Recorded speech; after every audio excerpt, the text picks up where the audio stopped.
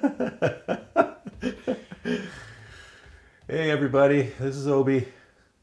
I got involved in all of this back at the beginning when Mark and I were hanging out around 4th of July in Mount Shasta here. And at one point when he'd come back into town, I had gone and seen uh, Dr. Len some months before that up at Stewart Springs Mineral Bath House outside of Weed that I like to frequent.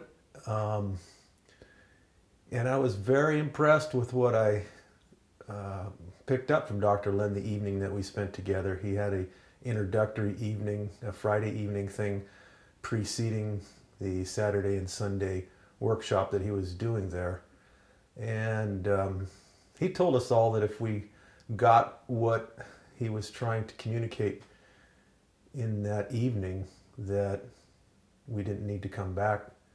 And I'm not so sure I got it, but I certainly got some kind of a download and wanted to share that with the world if I had a chance. So lo and behold, just handing it to Mark, it ended up with this little bit of chain reaction unbeknownst to me. And I'm delighted to be that small part of it. So here I am, um, reflecting back the joy of that part being played out.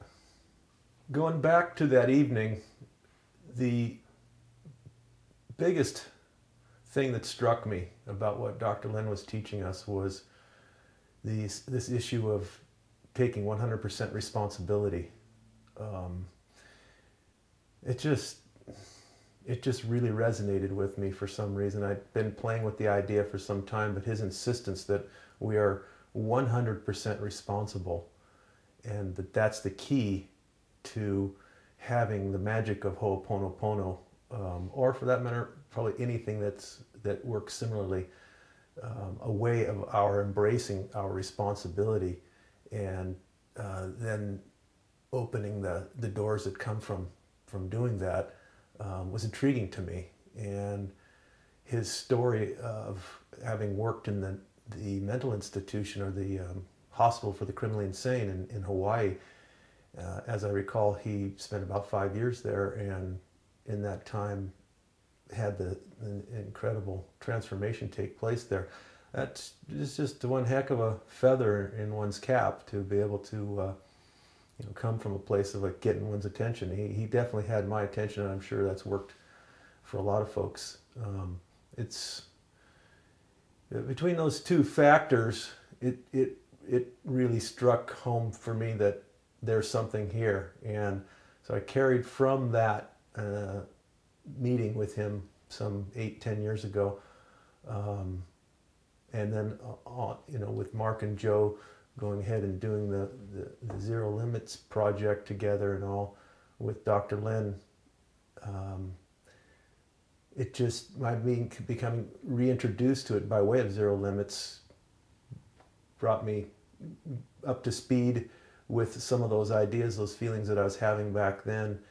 And again, I'm delighted that it's come back into my life that way, so clearly. So not just a vague thing out there, but that it's actually specifically practicing Ho'oponopono more in my life than I had been up to the point when I found that Joe and Mark were actually took this ball and ran with it.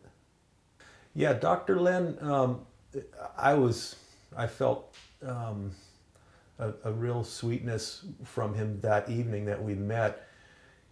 During a break about halfway through the evening, people were up and moving around, and we made some eye contact across the room. And I kind of think of myself as someone who reads vibes more than anything else, as kind of a way of navigating and who I want to connect with and who I don't, and how much of a connection there might be. And I felt a really nice, strong kind of brother connection with the man, and we kind of worked our way around the perimeter of the room little by little over the few minutes of the break, and met. And he, first thing, as I recall, he said he looked at me with a big smile on his face, and he said, "Mount Shasta's been good to you."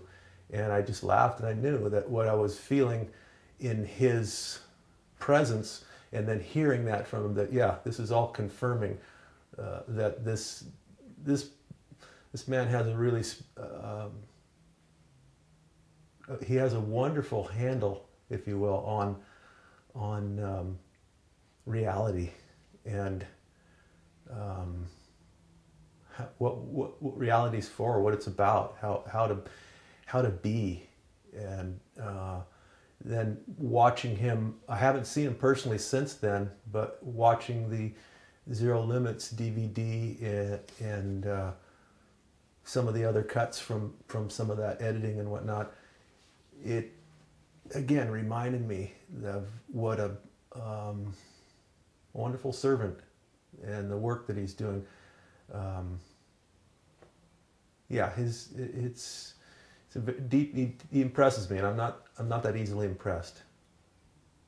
Earlier, Mark and I were talking, and the subject of Dr. Emoto came up, and funny thing, Dr. Emoto was up at Stewart Springs about a year ago himself, and although I didn't get a chance to meet him, I was familiar with his work to a degree, and what I see this DVD is about is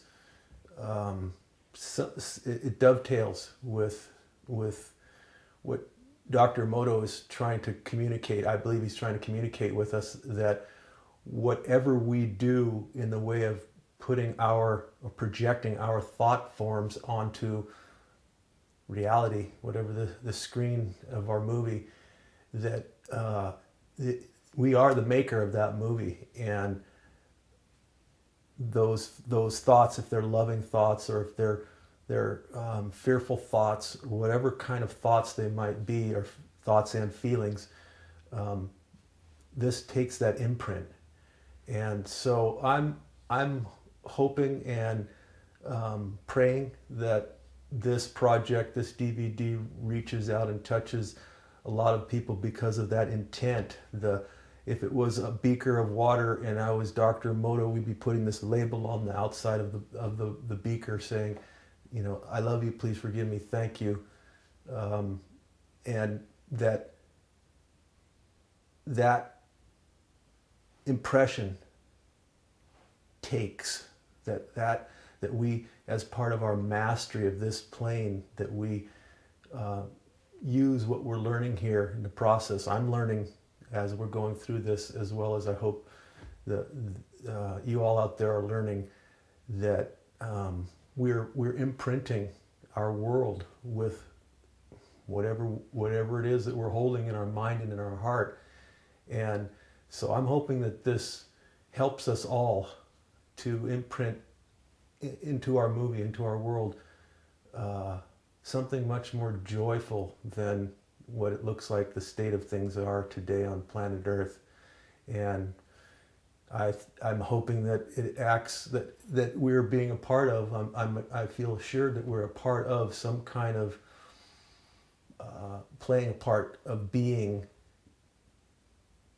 that transformation that we all really know we need to allow, so that this experience of being family on planet Earth really comes into a wholeness. It blossoms forth, and not just an idea or something that poets write about and mystics, you know, sit in a state and experience, but that we all come to some deep sense of that. And I feel strongly that Ho'oponopono is a component of that on planet Earth today, that it's taken off because people really want this.